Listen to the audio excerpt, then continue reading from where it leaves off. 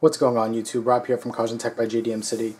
With the new addition of Marshmallow to the Nexus line, there's a few cool things that are new here, but the one I want to focus on right now is customizing your quick toggles over here.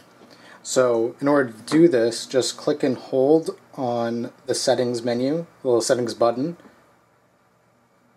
and then let go, and you activate the System UI Tuner, and now it's going to appear down here.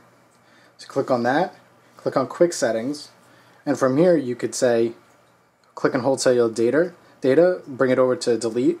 If you want to add it back, just click that button. So now you could have a smaller Quick Settings menu if you prefer more room for notifications, and you could always put anything back that you may want to. So that's just a quick look at the new System UI Tuner. You do have a few cool things like status bar as well, where you could hide things. So let's say Wi-Fi, you'll see the icon go away.